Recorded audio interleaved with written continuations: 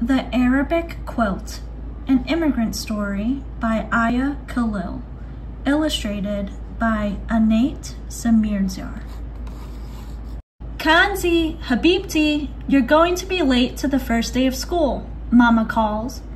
I'm coming, Mama.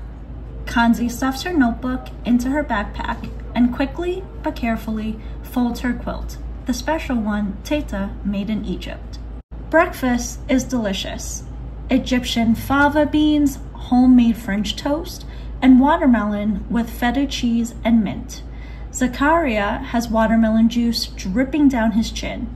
He looks happy. I packed your favorite lunch for you, a kafta sandwich, Baba exclaims. Shukran, Baba, Kanzi says, but secretly she wishes her Baba would pack her a peanut butter and jelly sandwich instead. Her family has just moved to this town and she doesn't know anyone. She doesn't want to be different.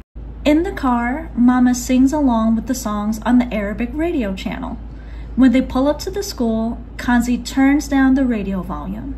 Mama gives her a confused look. Good luck today, Mama says. Bahibek. I love you too, Kanzi responds.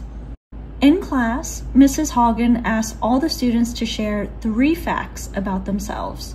When it is Kanzi's turn, she says bravely, I am Egyptian American. I love to swim. I love to write poetry. Then she sits, looking down at her desk. At lunchtime, Kanzi is surprised when Mama walks through the door. Habibti, you forgot your lunchbox. Habibti, like the Hobbit? Isn't your name Kanzi? Molly snickers. Her classmates laugh with her as they walk to the cafeteria. Mrs. Hogan sees tears rolling down Kanzi's cheeks. What's wrong? She asks. Molly made fun of what my mama said, Kanzi replies.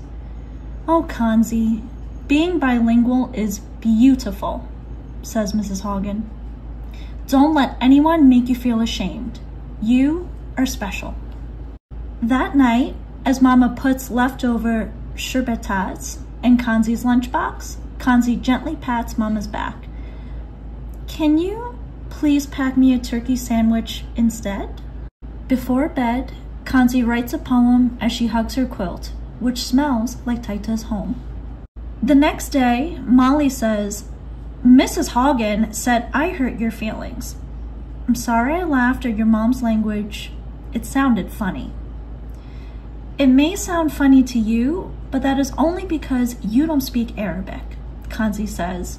She feels a lump forming in her throat.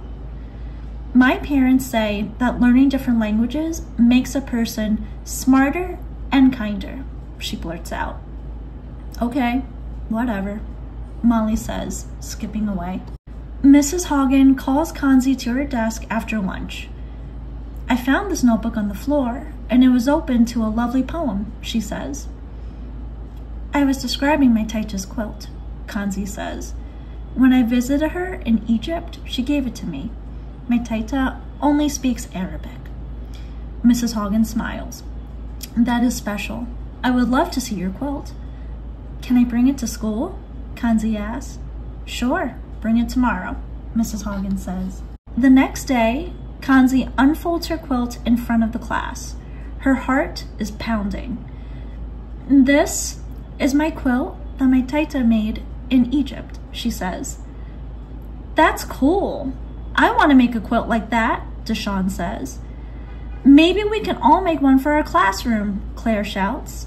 Mrs. Hogan nods and smiles. On Friday, Mrs. Hogan makes an announcement. I have an exciting project for all of us to work on. Kanzi's mom is here to help us make a quilt of all your names in Arabic.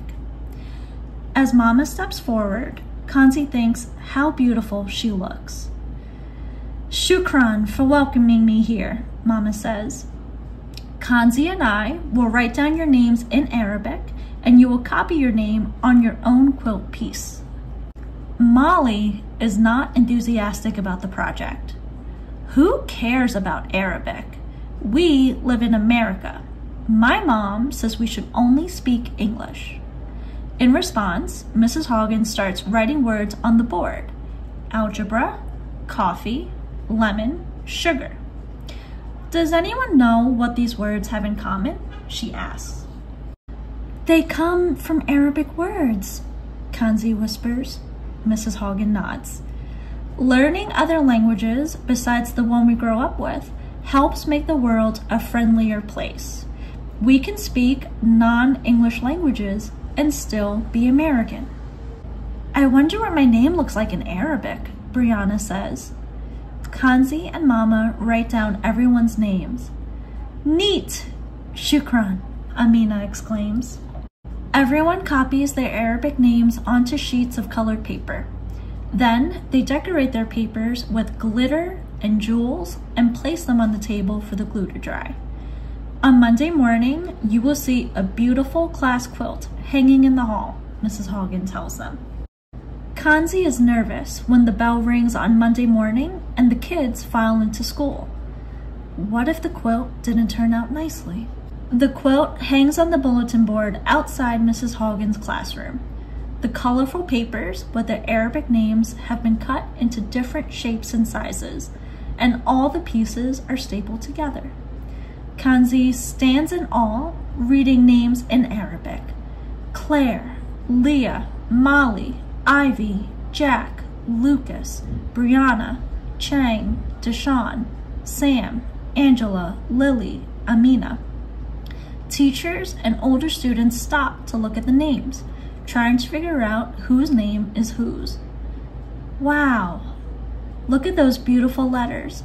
They're like drawings, they say. That was a really cool project, Kanzi.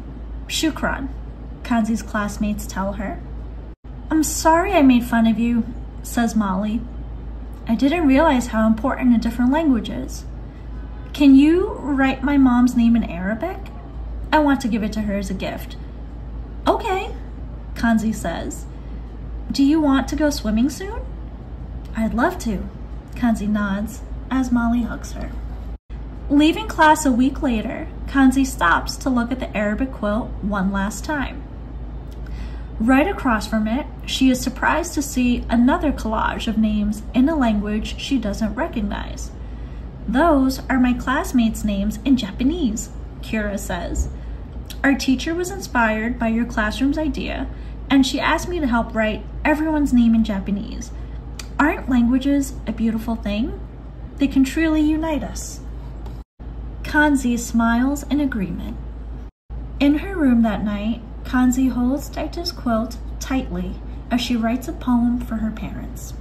Shukran, Mama and Baba, for always encouraging me to be proud of speaking a different language and speaking it out loud. Languages can unite us together like a quilt, so I will always speak my languages without guilt. I will never be ashamed to speak in this language that is so unique. Bahebek Mama, Bahebek Baba. Glossary of Arabic words, Egyptian dialect. Habibti, my love. Taita, grandma. Shukran, thank you. Bahebek, I love you, feminine. Bahebak, I love you, masculine. Mama, mom. Baba, dad. Sherbetaz, lentil soup. Kofta, spiced meatball. Other English words derived from Arabic. Zero, algebra, sofa, candy, alcohol, cotton.